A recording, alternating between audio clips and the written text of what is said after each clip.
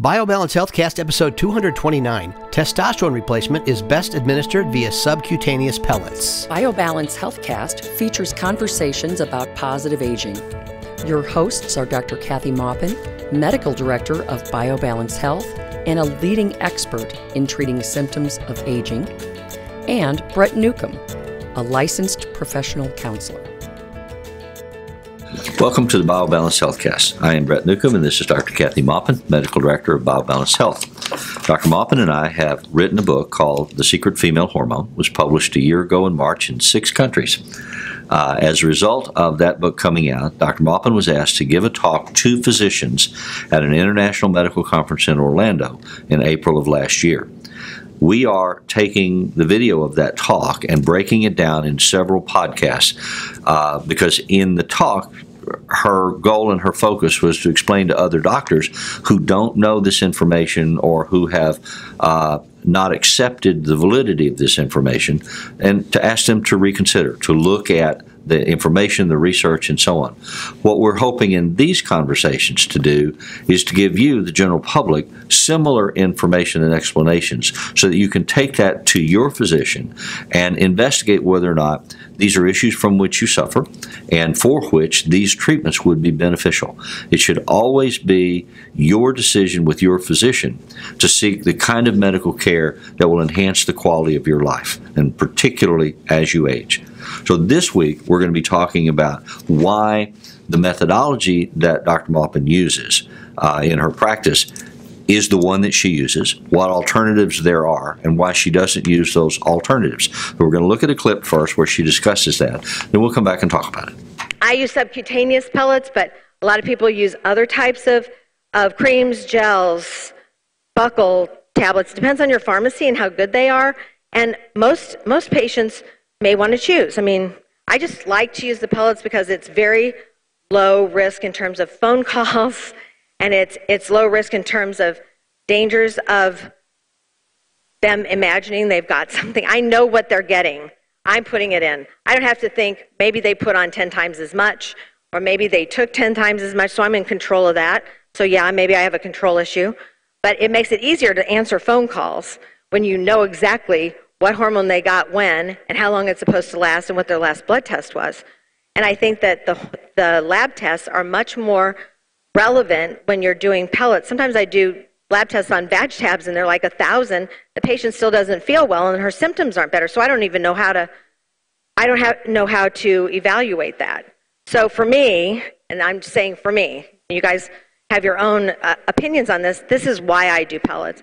It's much easier to manage for me, and it seems to have a much better outcome for the patient. They feel really much better, and within 4 weeks. As you can see, my preference, after using every other form of testosterone, is subcutaneous testosterone pellets. And my preference is built on years of experience. I mean, I've used creams, gels, vag tabs, rectal suppositories. I've used buccal lozenges. Buccal is something you put in your cheek. Buccal is something you put in your cheek, and sublingual under the tongue, of all these delivery systems for testosterone. And I have never in those systems gotten full relief for everything. The only thing that has given my patients and me full relief and an amazing outcome is subcutaneous pellets. And that which are delivery system, they're all the things I was talking about were bioidentical. Okay, but it's the delivery system that truly matters. And so when you see something that says testosterone does blah blah blah, you have to look and see how it was given, especially if it's a negative article. If it was given orally, OMG, that's terrible. Because if it goes through your liver, it can cause liver tumors. We don't give testosterone orally. That's just so you avoid that issue altogether. The drug that did do that for a while was taken off the market. Okay. So, and was not bioidentical. So the fact is how you get your testosterone is primary to how you will feel later. And that does require finding the right doctor and finding someone who will use testosterone pellets. So in my experience, in my research, and after, I mean, I did the other forms for 20 years. Well, we talk in our book about... none of those bring people back to health like subcutaneous pellets.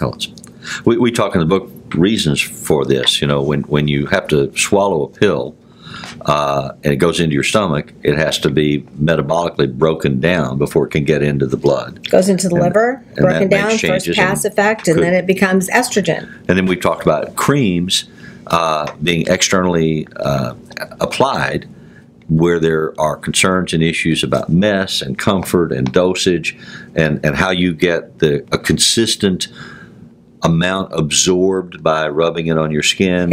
It's dissolved so fast in your system and taken up so fast in your system that it does this. Yeah. And so all day you're feeling up, down, up, down. I mean, that's not a good way to feel. So you monitor yourself, take a break, go in, apply the cream, come back out, and you're ready to go.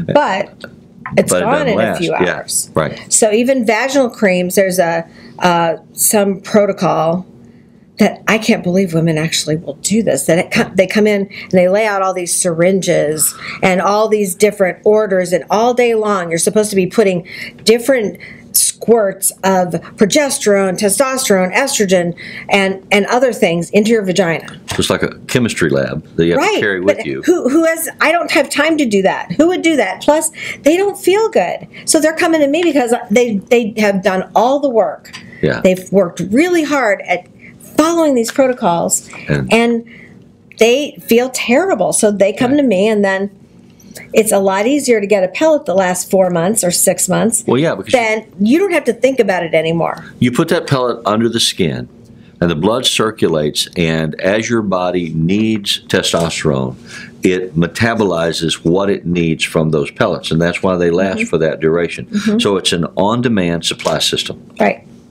It's a little bit, it's not as good as God made. Right. God made a system where your pituitary sent a message to your ovary then made estrogen and testosterone, and then when you had enough, it sent a message back to your brain to shut it off. We don't have that with pellets. God was much better at this, but we had the next best thing. Your body's circulation is what determines whether you get activity level, metabolic rates, all those things. So listening to this, that's a pretty compelling argument. Listening to all of the previous podcasts where we discussed this. But oftentimes people will hear these things and say, well, yeah, that sounds interesting, that makes sense, but I'm afraid of needles. Or they talk about their rationale for not accepting this as a treatment. So let's look at what you had to say to the physicians about the logic of these arguments that you hear from patients or family members or doctors when they are asked to consider this treatment. Okay. So the logic for patients not taking testosterone is not logical, because they say, I don't want to put anything in my body. Okay, well, you use aspirin, you get a flu shot, everything you do nowadays is something in your body, plus they're drinking soda with, out of a plastic cup. That's not a logical argument. So some people aren't going to listen, but I just say, it's going to improve your health, it's going to make you feel better, and your husband will be a lot happier, and you'll be a lot happier, so that's kind of how I explain it at my office, and sometimes I get through and sometimes I don't. So, Kathy, you say that the arguments that these people make to convince themselves or justify their decision-making process don't always stack up logically. Logic that's not logical. Because you point out inconsistencies. I'm a tree hugger. I'm a purist. I don't eat or drink these things. I don't, eat animal food, whatever. But I'll drink out of a plastic cup. Or I will... I'll drink soda. Right. Or I'll eat at McDonald's. Right. Or I'll feed my children at McDonald's. Yes, because they have young metabolisms. Yes, and still, it's all the contamination and all of our contaminants and heavy metals are stored in our fat. Right. More fat we get, the more contaminated we are. And the bigger bag we can carry around. The more animal fat we eat. Yeah.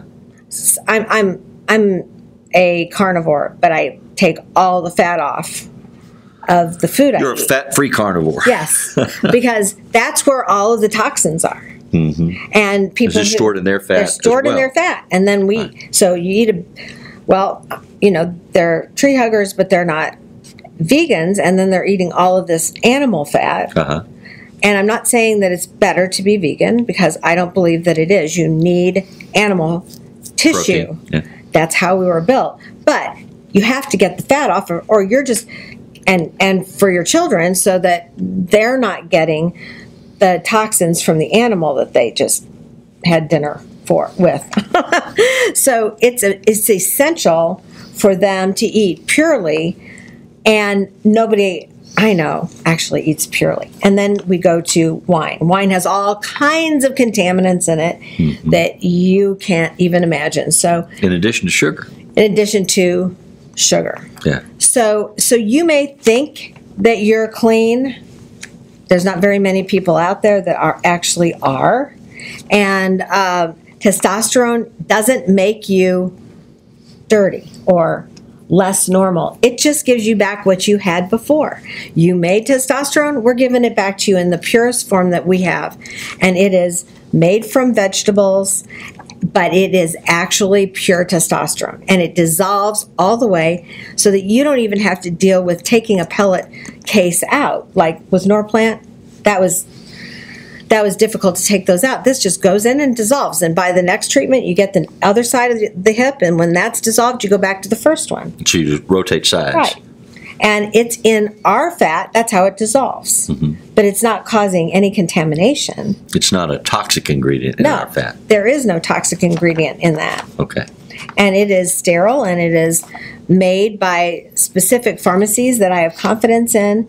And it is essential that I know what pharmacies make them. I will not buy pellets from just anybody. Any source. Right. I have to make sure I've used the same pellet provider for the whole time. Makes the message to you, dear viewer, makes the message to you, this is about you and your physician evaluating these arguments, evaluating these concerns, looking at the research, looking at the information.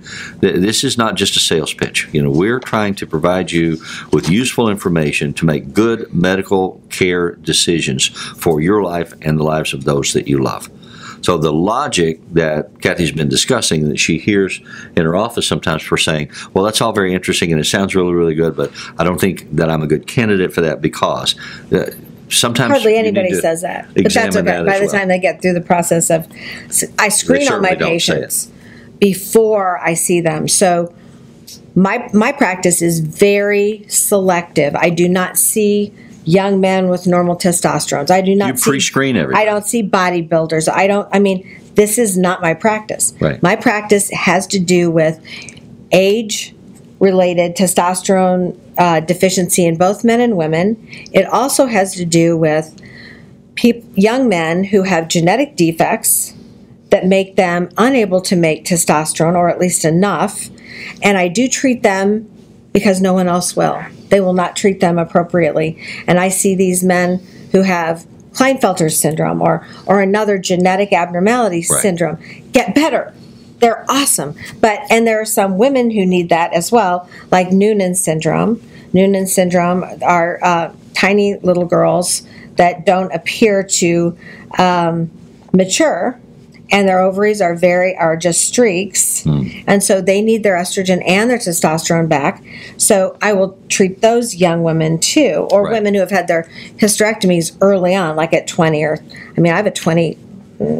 I guess she's now 29, but she was 25 when she came to me. Wow! And she had her ovaries out for a reason that isn't important, but she needs testosterone and estrogen, and she feels fine now. So where I would like to end this conversation is one of the places where we began, which has to do with the regulatory environment or envelope in which you live and work. And that has to do with the FDA and the DEA and the state regulatory agencies, all of the people that are trying to supervise this process or regulate this process for different agendas, different reasons. And you're trying to navigate your way through all those agendas so that you can treat real people with real problems and help them get better. in the optimal way. In the optimal And way. And many of those agencies make it next to impossible to treat patients the way they should be treated and treat patients efficiently. I mean, some of the rules are like make it impossible to treat a patient at one visit. You have to make them keep coming back. Well, it's not efficient. That's not efficient for them. It's not good for them to have to leave their work 2 times in a month. I mean, some of these things we are trying to work with and trying to work it out, but because testosterone is considered, let me say considered, a controlled substance, meaning it's dangerous, how can a hormone be dangerous? Well, because of the abuse of athletes and others who are trying to be bodybuilders. They still get it. They get it from Eastern Europe.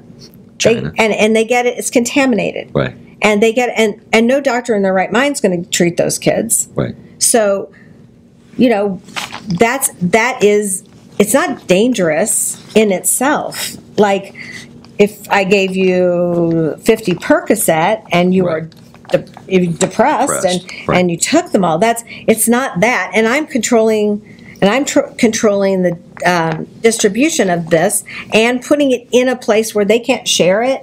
Right. And they can't get it sold. Like taking it home and putting it in the glove box and having it sit out in 90-degree weather, or putting it somewhere where some kid could get it. Yeah, I mean, a lot of drugs are stolen. Of course, because these are concerns that you share with all the people that you talk to.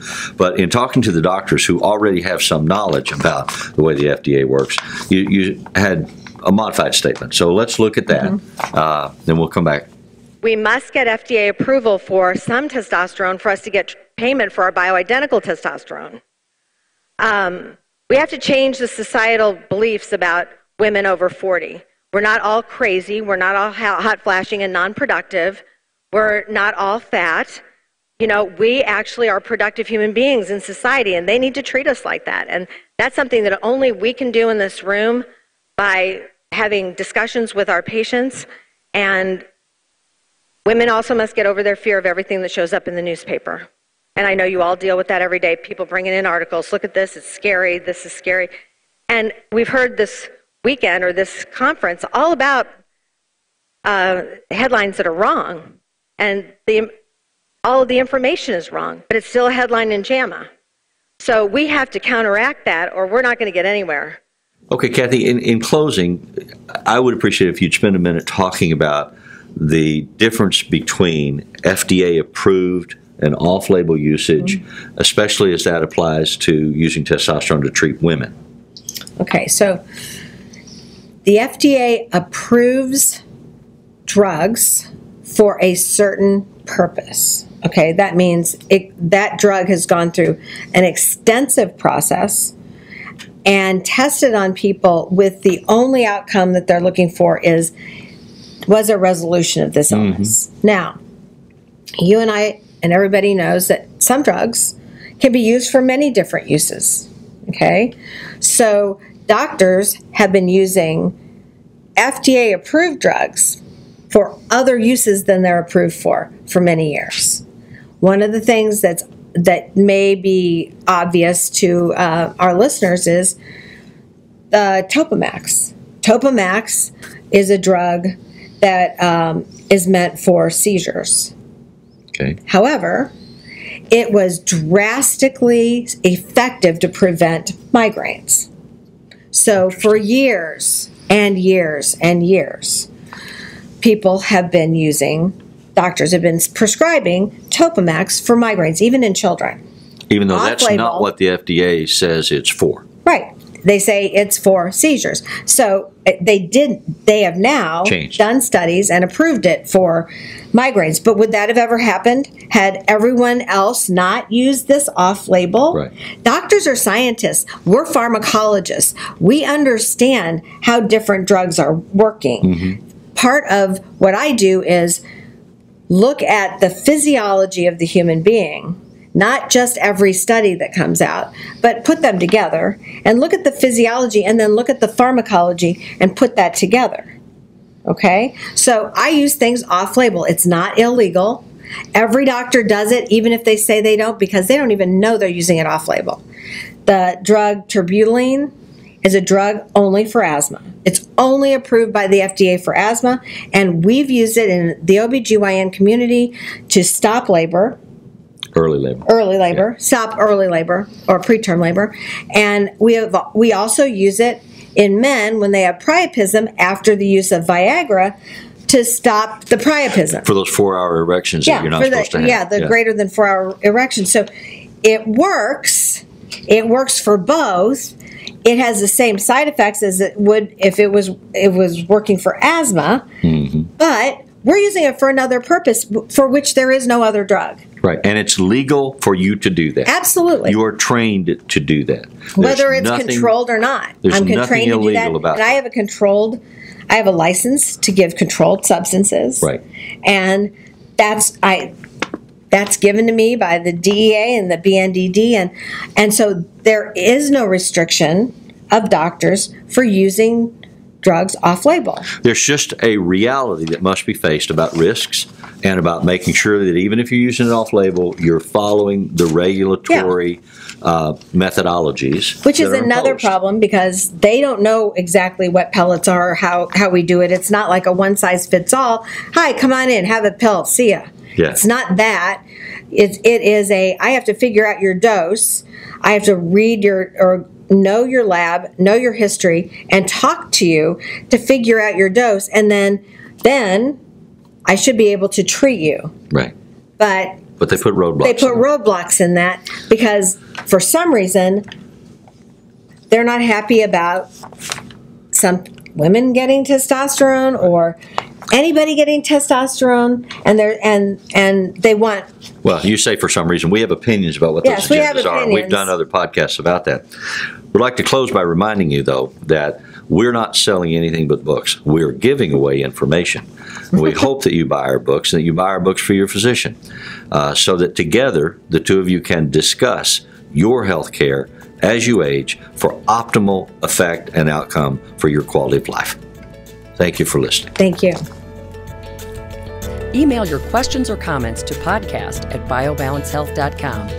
You can find the BioBalance Healthcast on iTunes and on YouTube. For more information about bioidentical hormone pellet therapy and other reverse aging solutions, visit biobalancehealth.com or call 314-993-0963. You can find Dr. Maupin on Twitter at Dr. Kathy Maupin and on Facebook at facebook.com/biobalancehealth. Find Brett Newcomb at brettnewcomb.com.